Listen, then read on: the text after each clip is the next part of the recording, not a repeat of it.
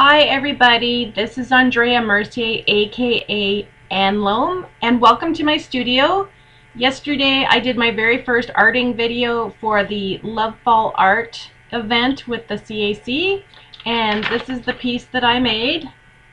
I'm very pleased with it. While I was making that video, I talked about some different things that I would come back and do a follow-up video for, and one of them was different kinds of paint. So right now I'm just going to take a few minutes and show you different kinds of paint and tell you from my perspective and background where they fit on the scale and what I think of them. So this is just going to be more of an informative video than anything else. There's three levels of paints. There's level 1, which is considered the basics.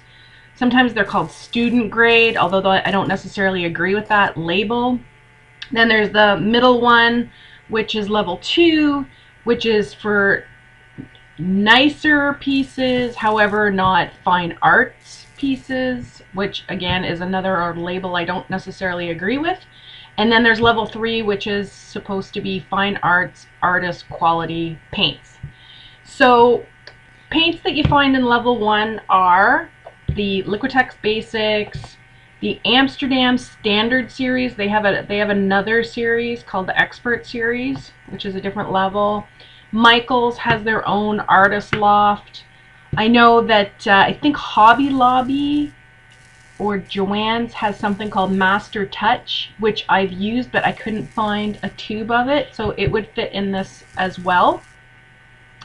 So these paints, there's absolutely nothing wrong with these paints, especially if you're going to be doing mixed media and you're going to be protecting the work afterwards with a top coat or a varnish or a glaze or whatever. These paints can fade more easily than others, especially the bright colors like red, orange, and yellows. So you have to be careful. Well, no piece of art should hang in direct sunlight ever. Even if it has a UV protective glass coating, it shouldn't be left in direct sunlight. But these paints, although they're considered basic or level 1, are perfectly good for all sorts of different types of arts, including paper arts, mixed media arts, tool painting. If you were doing a fine arts piece and you were going to put hours and hours and hours into it and sell it to a client, you can use these paints. However, you might not want to. I mean, when you first start out, absolutely, these are perfectly good student grade paints. But generally, as artists become more skilled, they tend to use the higher levels when they want to do really nice fine art pieces. Not to say that mixed media is not a fine art. I believe it is. However, that's my opinion. So there's these ones which fit into the level 1.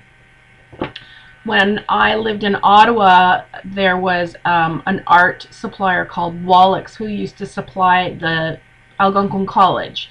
So they had their own house brand student paints. I don't necessarily consider them a level 1, but I don't necessarily consider them a level 2. I think they're a high 1, a low 2. They're good paints. I learned how to mix colors with these paints.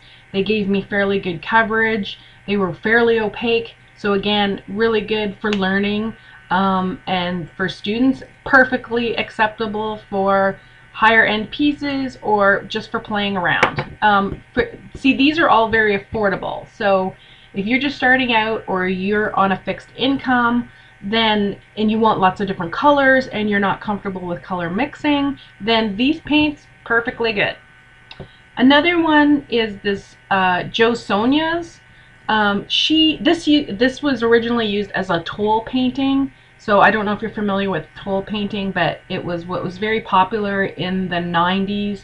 A lady named Donna Dewberry did a one-stroke paint where she would put 2 different colors of paint on, and people did boxes and very folk art type pieces. And this was originally for a toll painting, but it has definitely come into its own. I actually like a lot of the colors. This happens to be one of their gouaches, which is a very matte finish, but you can get all sorts of different kinds. I don't know if I would consider it this or a little bit higher, but this is really good, and they have tons of different colors, and it's very affordable. So I like that one. Also in the kind of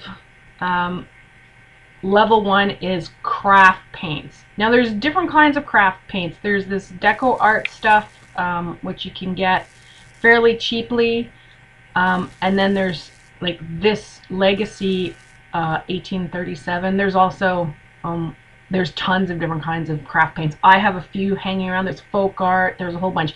And originally these were, again, same as this, toil painting and kind of crafty. It's become very popular with mixed media and art journalists just because there's so many different colors. However, this one I would put down here with the basics, and this one I would put up here. This Legacy Premier paint I find is a better paint, and you can get some of the standard colors like cadmiums and alizarin crimsons, and color names that people who have done some kind of formal training in art are used to hearing. So I would put this one up here, and then, you know, there's craft paints that go the whole gamut. This one is folk art. I kind of put it here. It's better than this, and this is my opinion only. I'm certainly not a paint expert, and I've only been painting for 4 years, but I used so many different kinds of paints when I was in college, and I got a lot of input from all of my professors, as well as just using them myself. So this is just my opinion. I think it sits somewhere like that. Now, there's also fabric paint, and in another video I'm going to show you how to paint. The only reason why I have fabric paint is because it's a 3D, a three-dimensional paint that gives, when you would do it on fabric, when this was a writer, you would take this and you'd write on your t-shirts, and it would give you a three-dimensional effect. And I have them because I wanted to make three-dimensional effects, and then I learned how to make my own three-dimensional paint. So one of my videos upcoming, I'm going to show you how to make your own three-dimensional paints. I find these a little bit pricey, but I do have some hanging around, and they would be down here.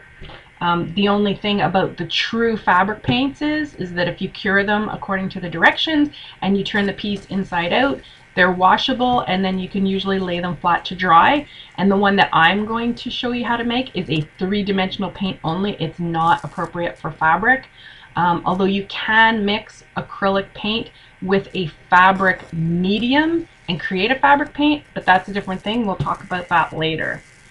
So then we have so this is all kind of level 1, with this kind of leaning towards level 2 a little bit. This is Grumbacher's Academy Acrylic.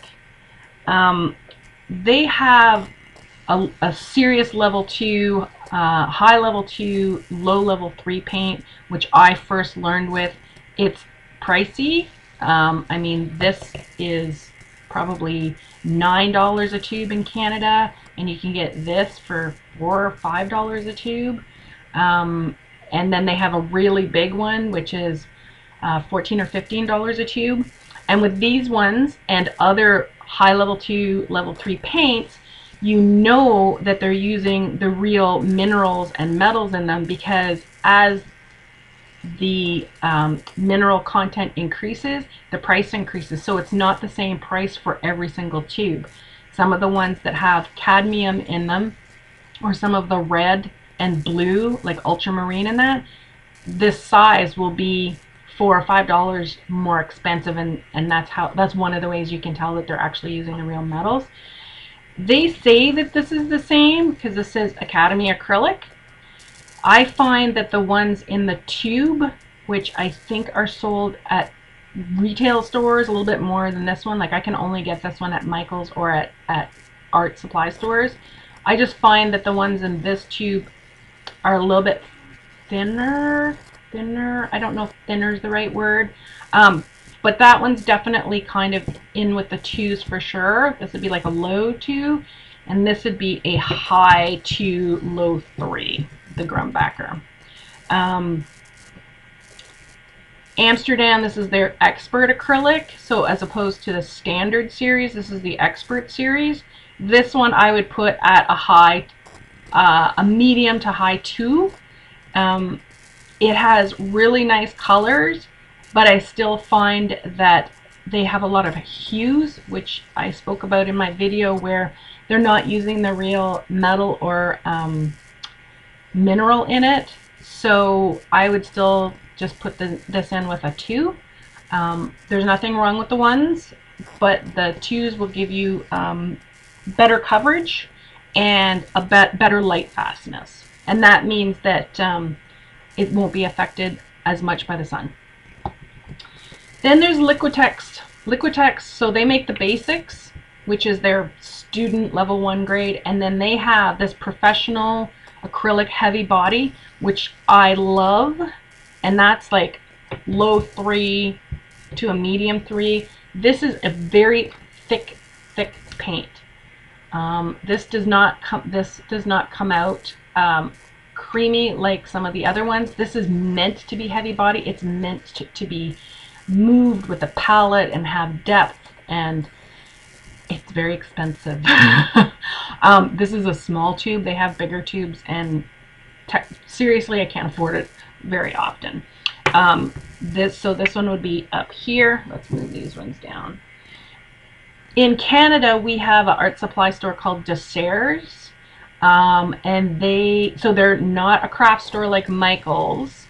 They are a fine art supply store, so they're equal to like a Dick Blick or a I guess Utrex is another name that Dick Blick goes by in the States, or a Curry's, which is an online store here in Canada.